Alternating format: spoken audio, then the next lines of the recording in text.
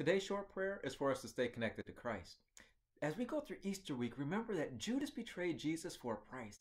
Judas spent at least a couple years right next to Jesus, but some sort of way he stopped being personal and intimate, which allowed him to sell Jesus out. Let us pray that we don't have a price that we could be bought for to walk away from Jesus. Let's pray. Lord, today we pray for our relationship with you. We pray that we remain close to you. If Judas, who walked right next to you and seen you do miracles for a couple of years, was able to get bought out, we recognize we too could fall into the same trap.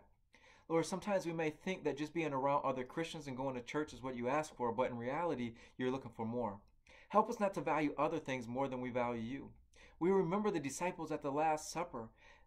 Lord, Judas was there, right there next to you, and he managed to get up from the table and go out and betray you.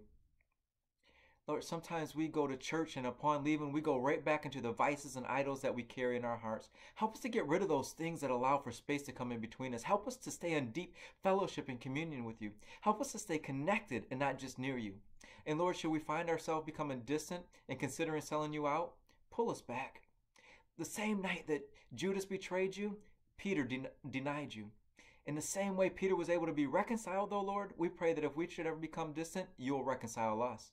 Forgive us of the times that we came up short and help us to stay close. In Jesus' name, amen.